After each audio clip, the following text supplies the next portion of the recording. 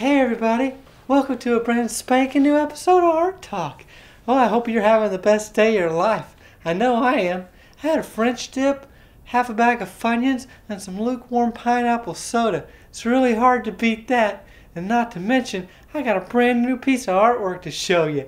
And you'll never believe this, but to borrow a hockey term, I took the gloves off and I went for broke.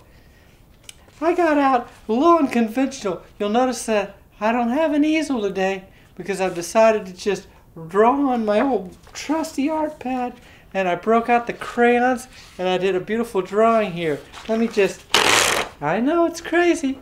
I tore it right out. There's no going back now. Look at this beautiful baby. It's a biscuit.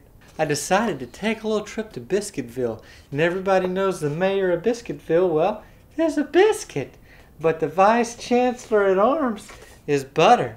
And you'll notice that I've established a clear pad of butter background here that just kind of says, hey, we're behind every good biscuit.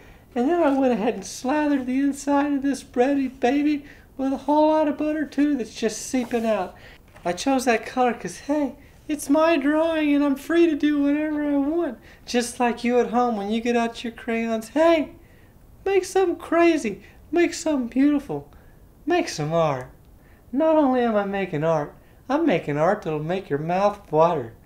I hope you enjoyed this quick, brand spanking new installment of Art Talk. So keep arting, or thinking about arting, or doing something that mildly resembles a wonderful world of art. Until next time, I'm Win Lake, and don't let those crayons collect any more dust. We'll see you next time. I look forward to seeing what you've been doing. Bye.